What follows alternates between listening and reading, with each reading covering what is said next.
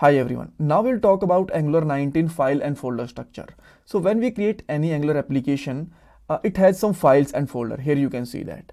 And if you want to learn Angular quickly and in detail, then you must need to understand three things. First one, use of these files. Second one, folder structure. Third one is code flow. And these three things we will understand in this part. And I'll categorizing these files and folder in two categories. First one, which is very important for beginners and freshers. Second one, which is not so much important for the beginners. Even I'll let you know about each and every file, but still I'm categorizing and I'll let you know which file is very important and which file is not so much important. All right. So now let's move on the points. First, we'll understand important files to learn Angular. Second one, there are some files which is not related to the Angular, but they are still in the project. For example, git ignore, editor configuration, and third one you can say that a readme file. So if you delete these files, still your project will smoothly work. There will be no impact at all. But still I'll let you know about these files also. All right. Then we'll go through the code flow, like which file will execute first and which is the entry point and all. After that, we'll understand the folder structure, and at last we will discuss some important interview questions. All right. Okay. So first of all, let's move to the most important file of your Angular project, which is package.json. This file has all details about your project, like project name, project version. Yes, like Angular has version, React has version. Similarly, you can also provide versions to your project. For example, initially you can make it version 1. Then if you will add some more feature, then you can just give version 2. After adding some more features, you can say that 2.4. If you are fixing some bugs, then you can just add the minor version and all, right? So with this way, you can add your version also. Then there are scripts. Scripts are the commands which use for run your project, build, test your project and all. Then there are two types of dependencies. You can say that normal dependencies and dev dependencies. So these are the, you can say that packages which are used in your project. Most of them are Angular, and there are some other projects also like Karma, TypeScript and these things. But usually you can say that these dependencies and dev dependencies are important to run your Angular application. And if you want to add some more features, then you can add more dependencies, more these packages externally also with the help of npm command. And these packages are actually stored in the node modules inside these. All right. After that, there is a file tsconfig.json. We know that in Angular we use TypeScript, right? And this file is basically used to configuration of your TypeScript. What kind of configuration we can do there? For example, where our output file will be stored, there will be strict mode or not. Strict mode will basically tell like when you will use some code, so it should be like perfectly fine, or we can ignore some things. So if strict mode is true, then there is no chance to ignore some points. Otherwise, if this is false, then maybe some points we can ignore related to the types and all right. And there is a target also, like which ECMAScript version you want to target there, like ECMAScript 6, 7, 8, these all we have versions, right? So that we can mention. So the TypeScript related configuration we have there. So related to TypeScript configuration, we have one more file which is tsconfig.app.json. So what is the difference between these two files? Even the both files are basically used for type configuration. So TypeScript configuration will configure the complete project, right? But tsconfig.app actually configure your source folder only, right? Even this tsconfig.app.json file actually inheriting the main file also, but still this is basically used to configure the source folder only. But if you want to write some code outside to this folder, source folder, then this configuration can be done inside the tsconfig.json. After that, there is a one more file which is tsconfig.spec.json. So this is basically used to configure your TypeScript for test cases. So don't think like testing is only done by testers only, right?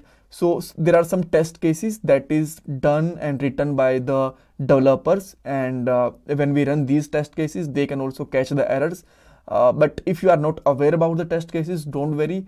At the last of this series, we will write some test cases. I'll let you know how you can test your application with the your code, right? See, this is not the automation. This is the automation is the completely different thing. This is the unit test cases, right? So when we write the unit test cases and we want to configure TypeScript, that time we use basically this file. Okay. After that, there is a one more file. Even this is not so much important, but still I'm telling you, which is readme.md. So there you can write some instructions like how purpose of, you can say that describe your project and describe your code. So if you are following some specific standard, or if you want to give some guideline to the developers, then these things you can mention there. All right. Even this file is not so much important. If you will delete, there will be no impact on the code. After that, there is a file package log.json, which is very similar sound to the package.json, but there is a huge difference. First one is, if you will delete package.json file, your project will not work, right? But if you delete package log.json, your project will still perfectly work fine. There is no issue at all. Second thing, package log file is basically automatically generated by the npm, and it stores the exact version whatever package you have. So you will say like whatever version is mentioned there, that we will use only, right? So what is the meaning of exact version? Let me give you an example. So here you can see that Angular common, its version is 19.0.0, but there is a cap here. You can see that. That means if you will install there 19.0.1, it will perfectly work fine. There will be no issue at all, right? But like there is, we are mentioning like it should be above than 19.0.0, right? But what actually version is installed in the node module, that detail will carry by the package log.json file. All right. Okay. So the next thing is angular.json file. So this will carry the configuration of your project, not related to the TypeScript related configuration is done in the ts-config.json. These are your project configuration. For example, here you can say that where is our source code inside the source folder inside this. Then what is the root? Like there is a no root folder. If we have, for example, maybe project like this, right? So that will understand this is my where is my project inside the project folder. But now this is the only root. That means we have the all of our project on the root.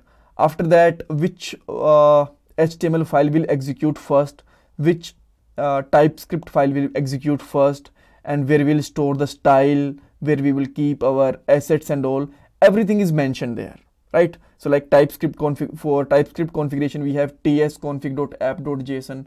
So your project related configuration is done inside this file. Okay. So next one is git ignore. So this is related to the git. If you are not aware about git, then you can completely ignore it. But basically what it will do, on the git we can store our code, right? You can see that in a very basic term, we can store our code on the git. And let's say if you don't want to push any folder or file to the git, then you can mention there. For example, we never push node modules to the GitLab, or you can say that your git. So that's we just mentioned there, like this folder should not be pushed on the store on the git, right?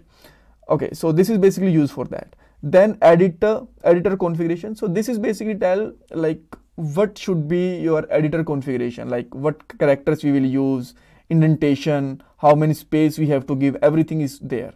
Again, if you will delete there, it will not make any so much impact. Okay. So the next thing is SRC. So inside the SRC, we write the code for our project for feature. Outside this, we basically don't recommend to write any code related to our project, right? Project means features. For example, you want to show something. Let me just display there. Yeah. So whatever we want to see on the display, right? The all code should be inside the source folder. Outside to this folder, either they will be automatically generated or either they should be related to some kind of configuration, right? Okay. So now inside this, we have index.html file, and keep in mind this is the first entry point of your application. This is the first file which execute. So let me show you where this is getting used. So here you can see that Angular 19 tut. So this is the title and this coming from there. So if I just put there code step by step, so that will be visible there. Here you can see that, right? So this is the first file which execute on the your code, right? On browser you can see that. After that, yeah, and keep in mind, so there are two things which is you can see that entry points. So for HTML, index.html HTML is the entry point, and for TypeScript, main.ts is the actually entry point. Entry point means in the case of TS, main.ts will execute first, and in case of HTML, index.html will execute first, right? And this file main.ts will tell which component or which folder we have to display first on this screen. So here you can see that this is loading app component. So this app component is loaded by there. So let's say you have two folder there, app component, app and user, and you want to load the user first, not this one. Then there you can mention user component and that will be loaded there, right? So main.ts file will decide which folder will or which component will be loaded first. All right. And if you are not aware about component, don't worry. In the upcoming part, we'll understand like what is this app and what is component, how we can create everything. I'll let you know. And style.css, this is auto, you can say that self-understandable because we write this style only. After that, we have the another folder which is public. So in this public folder, we can keep our public data, for example, icons, fonts, and any image that is not private or secret, right? We can keep this kind of data in the public folder. After that, node modules. So this basically keep all the packages, all the libraries which we installed in our project.